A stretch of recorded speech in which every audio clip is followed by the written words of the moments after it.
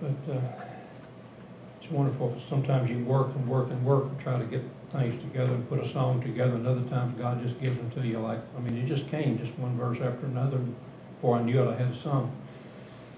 So today I hope it goes along with the message we're talking about today of Jesus enters Jerusalem.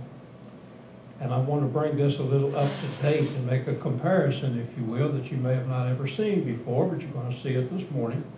A comparison between when Jesus entered Jerusalem and today.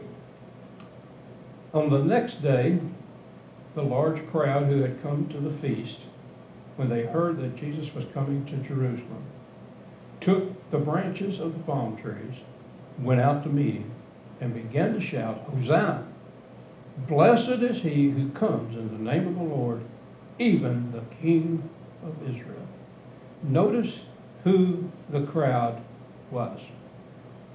It wasn't the locals there in town.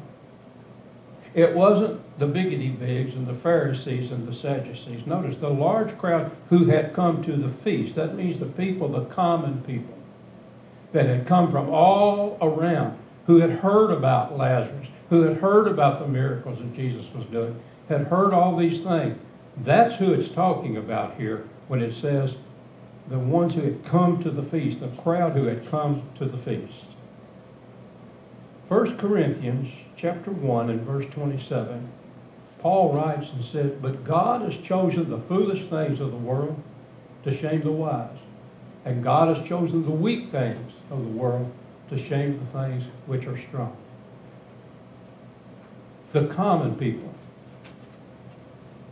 Mark Lowry said, we were listening to him last night, and Mark Lowry made the comment, he said, if I'd have come, I wouldn't have been born in a trough with a bunch of animals around. He said, man, I'd have had me a golden stairway coming down from heaven, and I'd have had Gabriel out there blowing the horn to announce I was coming, and I'd have had the seraphim out there, and all those angels out there announcing my coming. Isn't it amazing? God not only left heaven and became a man. He could have become a king here. He could have said himself, he could have come as ruler the first time. Yes. King of kings. He is King of kings and Lord of lords. Yes. But not only did he belittle himself and humble himself, but he came as the poorest of the poor.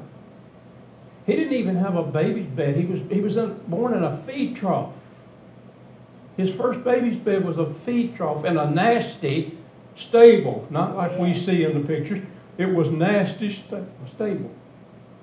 And he humbled himself to be born because God came for you and me. God came for the common people. Now, God came for everybody, but he understood something. The more power and the more money and the more prestige that some people get, the harder it is to reach those people with the gospel. And you know this to be true. But when you're poor, when many times you're depending on God's provision for your next meal, you're depending on God's provision to be able to pay the bills this month. When you're sick and the doctors say there's no hope, you're depending on the Lord to bring you through and deliver you. That's why God, he said, I came, there's no one too low for God, because he started at the bottom, as low as he could, with an unwed mother, a young teenage girl, probably about 13 or 14. And in that day, most of the times, unwed mothers were stoned to death. So you look how God, not only did he humble himself, but look how much he humbled himself when he came to earth. Just leaving heaven. All the angels up there worshiping him in glory. And he left all that for you and me. When somebody says, well, I don't think God could forgive me with everything I've done in my life, I don't know that God would forgive me. You don't know my God. Amen. If Judas had to turn around and ask God to forgive him after he betrayed him instead of going out and hanging himself, he'd have forgiven Judas. Yes. But the devil had too much of a grip on Judas. So it said the crowd, the large crowd who had come from all over the countryside, the common people. But look what they did. They took the branches of a palm tree. Now that meant something in that day. In that day, when someone went out to battle and they won a large battle, and they came back in, they would take the palm trees and take the branches and lay them out before them as the victor rode in on that white stallion, that big stallion riding in. And palm trees were a sign of victory. Well, it didn't look like victory when Jesus rode in. It didn't look like a great leader riding on a donkey, but they had it right. The palm trees were a sign of victory to come later. Amen. But look at the people. They went out to meet him, and they began to shout, Hosanna! Blessed is he who comes in the name of the Lord, even the King of Israel. Oh, that sounds so good. Oh, Hosanna! They recognized who he was. Blessed is he who comes in the name of the Lord. The problem is, 3 days later, they were yelling, Crucify him. Crucify him. The psalmist said in Psalm chapter 2 and verse 6, But as for me, I have installed my king upon Zion, my holy mountain.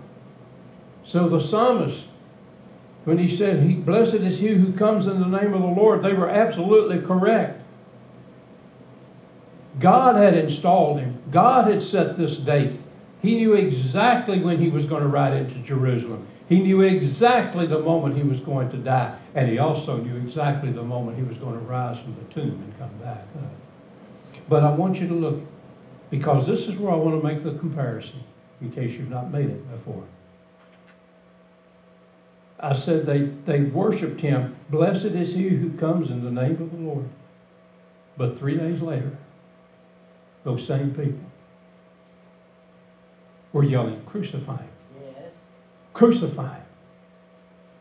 You said, well, what's that have to do with us? Oh, I think a whole lot. People will be sitting in churches this morning yelling, Amen, praise the Lord, hallelujah. And then they'll walk out into the world and act as if they'd never heard of him. They'll be shouting, hallelujah, praise the Lord today, and tomorrow on Facebook they'll be putting things on there that shouldn't be said in private, much less public. That's right. They'll be going out there and putting all these maybe good Bible verses on Facebook and on Twitter and talking about how much they love the Lord. But then those same people, you never see them set foot in God's house. That's called hypocrites. You see the similarities? Here's the people throwing out the palm branches for the victor. Hosanna! Blessed is he who comes in the name of the Lord. And then 3 days later, kill him! Crucify him! Same people. See the similarities? We haven't changed a whole lot, have we? Some people think because they believe there's a God, they're going to heaven. In fact, most people, they did a survey, 70-some% of the people believe that they were going to heaven. But less than 50% of them believe there's a God. Yet they're going to heaven. And the evangelicals, out of just people who claim to be Christians, 30-some% of them thought,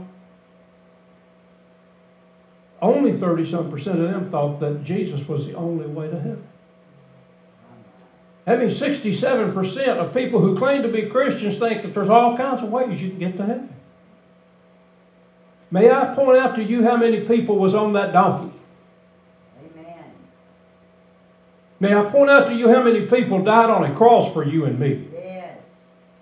Buddha didn't go to a cross and die for you. Confucius didn't die on a cross for you.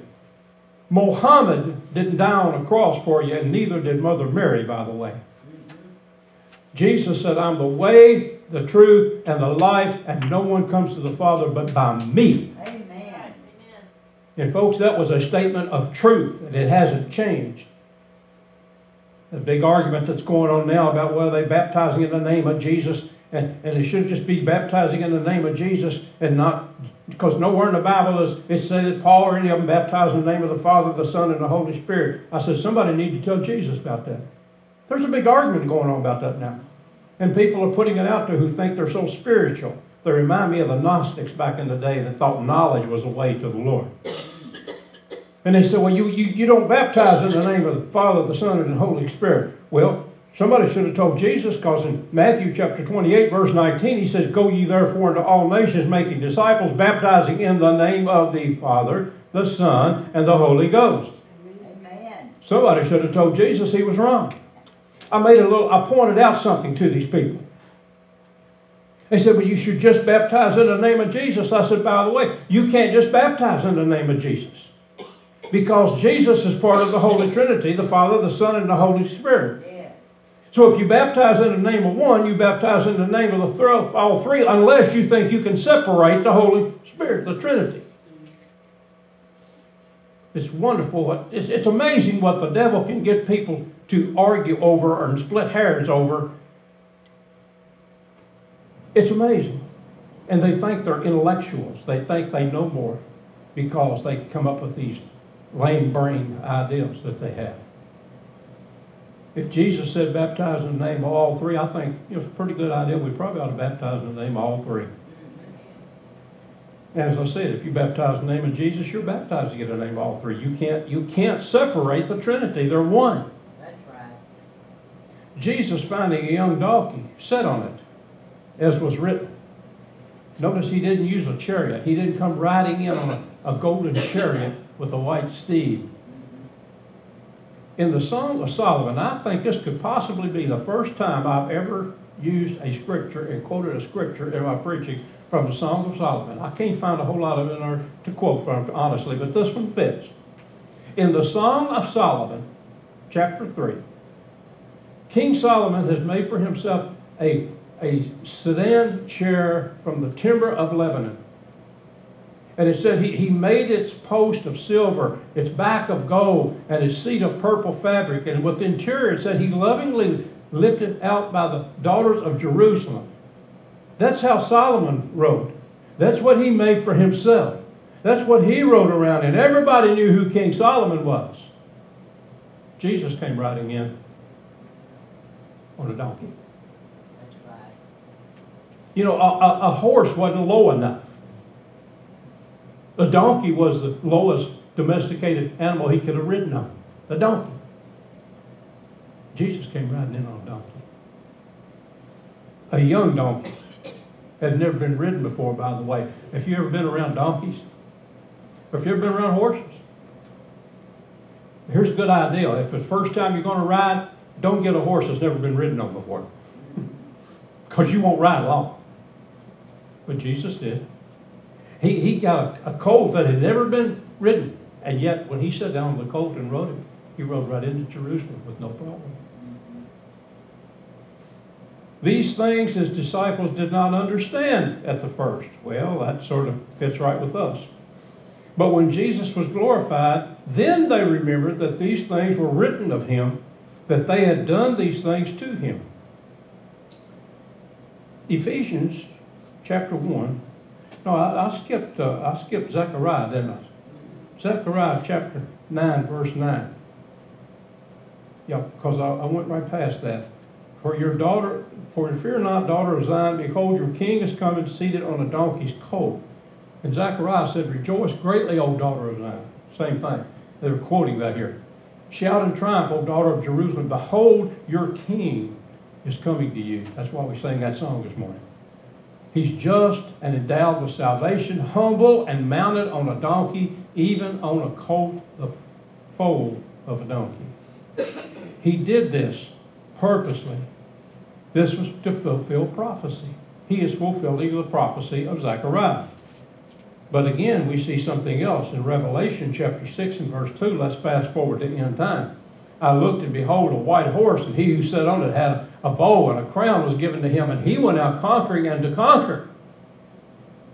So we go from Zechariah's prophecy in the Old Testament, Jesus ride again on the donkey to fulfill that prophecy, and then when you look at the end time, we're going to see him come once again.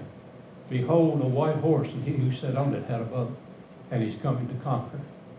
Well, they were looking for him to come as conqueror the first time. He came as a child because they didn't really study the Scripture. Which brings me back to what I said. The disciples did not understand. There's so much we have to understand by faith. They didn't understand. Ephesians chapter 1, verse 17 and verse 18. Paul said that the God of our Lord Jesus Christ, the Father of glory, may give to you a spirit of wisdom and of revelation, a knowledge of him. And I pray that the eyes of your heart may be enlightened, so that you will know what the hope of his calling, what are the riches of his glory, of his inheritance to the saints. The disciples didn't understand. You don't understand. I don't understand. But that is why it is imperative that we study the Scriptures. How? You say, well, I don't understand that when I read it. Well, then I don't know what the problem is, because the Bible says the Holy Spirit will give you interpretation. The Holy Spirit will inspire you. He will explain things to you, things that you don't understand. It has nothing to do with education, how well you can read, how well you can't read, how educated you are, has nothing to do with it. Some of the most educated people in the world are some of the less spiritual people in the world. The only way you can understand this book is when the Holy Spirit reveals it to you. But if you'll sincerely, we talked about this in Sunday school, if you will sincerely pray and sincerely ask the Holy Spirit to reveal to you what it means, and then read, the Holy Spirit will reveal to you what he wants you to know. They didn't understand. Jesus had told them, I'm going to die. Jesus had told them, they're going to put me to death. I won't be with you much longer. It went whoosh. They heard what he said. Now let's just be honest, everybody here. You said in sermons, probably a lot of my sermons. And you heard what was said. And it went. Because it's not what you were listening for. It's not what you were wanting to hear or what you expected to hear. So when it was said, you didn't really hear it. You heard it, but you didn't hear it. You see, they were looking for a king to come to defeat the Romans and take over. So when Jesus said, I won't be with you much longer, they heard him, but they didn't hear him. They didn't understand when he said, I'm going to die. They didn't, but I'll rise again in 3 days. They didn't understand what he was talking about. God did not intend for us to be puzzled by this book. These are love letters from God to you. He wrote them so we could know him better. But if you refuse to read his letters, you'll never know him any better. But if you will just open his book and read his love letters to you, he'll reveal himself to you. And we talked about, now that's where we had church this morning. We talked about how God has revealed himself to each of us in our lifetime. And it's amazing how God can reveal himself to you and you never forget it. And you never forget the feeling that you had when he did. As Art used to like to say all the time, you can have all of God you want. The question is, how much of God do you want? Are you willing to spend time in his word? Are you willing to spend time on your knees? Because if you're not, you're never going to walk any closer to the Lord. You may have some feel-good moments, but you'll never walk closer to the Lord. God loves you. God wants a personal relationship with you. God wants, and get this, because we talked about this, God wants to wrap his arms around you and just love you And we talked a long time this morning at Sunday school about how He's done that in our lives. When God wraps His arms around you and loves you, that's agape love. Oh, if you ever get a taste of it, you can't wait for heaven, because that's what heaven's going to be like all the time. God's agape love. We're going to be walking around in that glory, in that glow of the Lord all the time, feeling the warmth and the love of God all the time when we get there with Him. That's why I sing that song, Face to Face. One day we're going to meet Him face to face, and we're going to feel that love all the time. I can see why Paul had such a struggle where the Lord take me on home or leave me here to let me witness. I can see why Paul struggled. So the people who were with him when he called Lazarus out of the tomb and raised him from the dead continued to testify about him.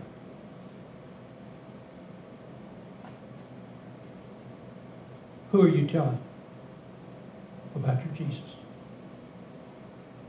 Jesus did not save you and cleanse your slate to keep it a secret. It's amazing. We like to talk about our work, our hobbies, our grandkids. It's amazing how we can carry on a conversation about so many different things, right? Just like that. Just say the word, man. I'm good for the next hour. Want to talk about my grandkids? Greatest grandkids in the world. Want me to tell y'all about them? But when you see somebody that needs Jesus,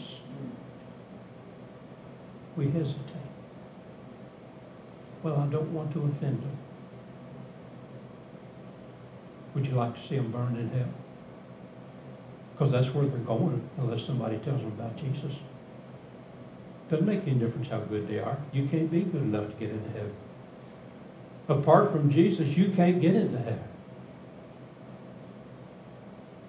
When God puts somebody in your path, tell them about your Jesus. Better than that. When you're going through struggles in your life, let them see your Jesus. Because they'll come to you. You won't have to go to them. They'll come to you. Wait a minute. I know what you've been going through. I know what you've been dealing with. It doesn't seem to bother you. How in the world can you handle all of this at one time? Well, honestly, I can't. But I see you, but it doesn't seem like it bothers you. Well, I look at it this way. Why should I worry about it when my Lord said He would take care of it? No sense both of us worried about it. So I just go to sleep, get me a good night's sleep, and I at least leave it up to Him, because He promised He would not give me more than He would not give me a way of escape. 1 Corinthians 10:13. God will give you a way of escape. He said, I will never leave you nor forsake you. Hebrews 13:5. He said, I will be there with you. Psalm 23, we know this. Yea, though I walk through the valley of the shadow of death, what? I will be there with you. I will be there with you. So why should I worry about it if God's got it? Let them see Jesus in you. Let them see Jesus working in your life. And I can say, every one of you here, Jesus is working in your life. I can see a difference in you. I can see a difference in every one of you here from where you were a year ago. Jesus is working in your life. Let Him strengthen you. Let Him grow you. If you got problems, you don't have a problem. Just give it to Him. He said, I'll take care of it. Trust Him. Try Him. Prove Him. Malachi. We should be ready to testify. So it said, for this reason, also the people went and met Him, because they heard that He had performed these signs. Now there's people that they'll go to church, they went out to meet Jesus, and they go to church for the same reasons. I'll give you 3 reasons they go to church. Some people went out to meet Jesus, and some people come to church out of curiosity. Well, I just wonder what they're teaching over there. I wonder the Bible says. I wonder why those people think different than I do. I'll just go one Sunday and just listen and see what's going on. They're curious. And sometimes people who are curious get saved. That's a good thing. But they come out of curiosity. But then sometimes people will come out of conscience. And I think probably more than anything else. They know that there's something missing in their life, and they don't really know what it is or who it is. But they know something's not right because they may attain more and more money, but they're no happier than they were. They've gotten a better and better job, but they're no happier than they were. Everything in their life seems to be falling into place, and everything is just working, and they should be the happiest person, and they're still miserable. And they realize money can't buy happiness. Things can't buy happiness.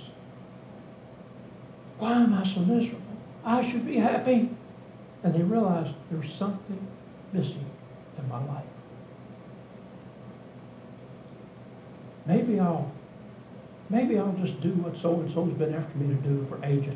I'll just go to church one Sunday. I'll just go and see if there's something there that I'm missing.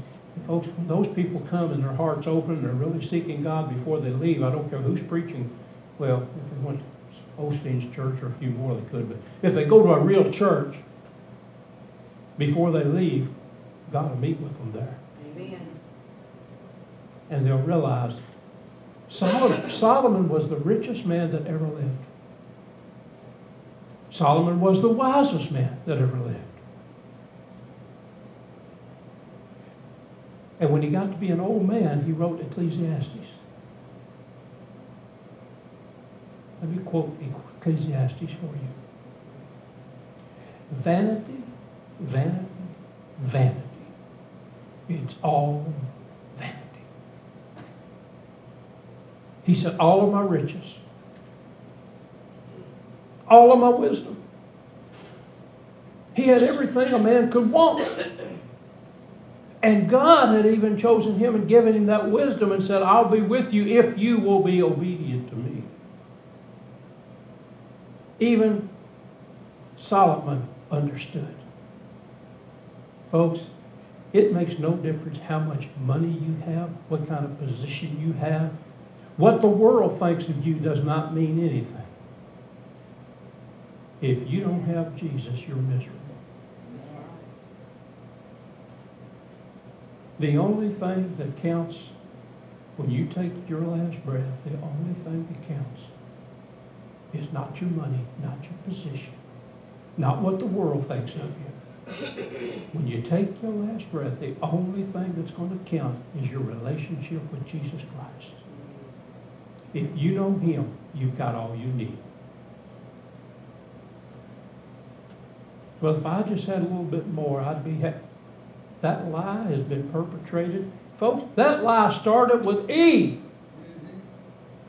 In the Garden of Eden. That's where that lie started. Yep. Oh, if you just go over and eat off that tree, don't you worry about what God said. If you go over and eat off that tree, you're going to be like God. You're going to know good and bad. That's why God doesn't want you to. And the devil is telling you that today. He said, oh, if you think, oh, if you just had a little bit more, you'd be. But God wants to cut you. He wants to keep you short. He wants to jilt you. He wants to keep you down. He doesn't want you to have anything.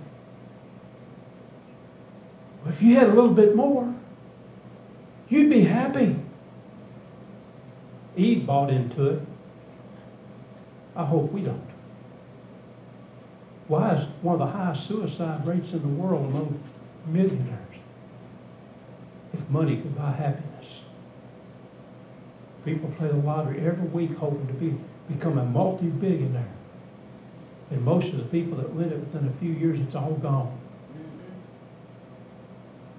Folks, if they're not going to depend on God for their sustenance, now if we can't depend on God now, how much do you think you're going to depend on Him if you were a millionaire? That's right. Well, I don't need God anymore. I got all kinds of money. What do I need God for? Money can't buy your next breath. That's what you need God for. And then some people come from confirmation. I think there's a Lord that died for me. And I think I heard that He's the only way of life, the only way I can get to heaven. And I've been told that if I just had Him in my life, I could have peace in my life no matter what I'm going through. And they come and they hear the Word, and God confirms the Word to them and says, I love you. Hallelujah. And no matter what you go through, I'll give you peace to go through it. You can have my peace. You can have my joy. Now, that doesn't mean we're not going to have hard times, because He did promise us something else. He said, you will be persecuted for my name's sake. And God said, you're going to suffer. Go all the way back to the Garden of Eden again. What did He tell Eve? He told Eve, He said, you're going to have children, but oh, it's going to be painful. And every woman here that's had a child will say, amen. It's going to be painful. He said, Adam, you're going to get your food from the earth, but you're going to have to toil for it and work for it and work through the thorns. He never, folks, God never promised us a bed of roses. He promised us thorns. That's right. But if you got thorns, eventually there's usually a rose somewhere. So people come for confirmation and they hear the Word and they say, that's what I need in my life. I need Jesus. And if you've got Jesus, you've got all you need. You don't need anything else. So the Pharisees said to one another, you see that you're not doing any good. Look, the world has gone after Him. I love that. Jesus and 12 men, and one of them betrayed Him. And yet the world had gone after Him. Psalm chapter 112 Psalm, verses 9 and 10. The psalmist said, He's given freely to the poor. His righteousness endures forever. His horn will be exalted in honor, and the wicked will see it and be vexed. He will gnash his teeth and melt away. The desire of the wicked will perish. The world has gone after Him. Oh, how we need that today. We look at America today. We look at the world. The things I see in the world today, I never thought I'd see. People don't know if they're men or women.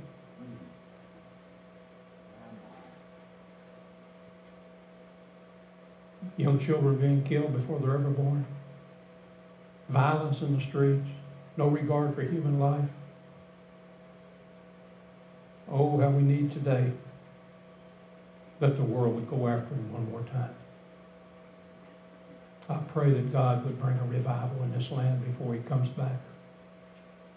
He's coming back. I know He is, because He said so. Oh, how I pray for one more great revival in this land. With all the problems we're having in this country right now, they'd all be settled like that if we just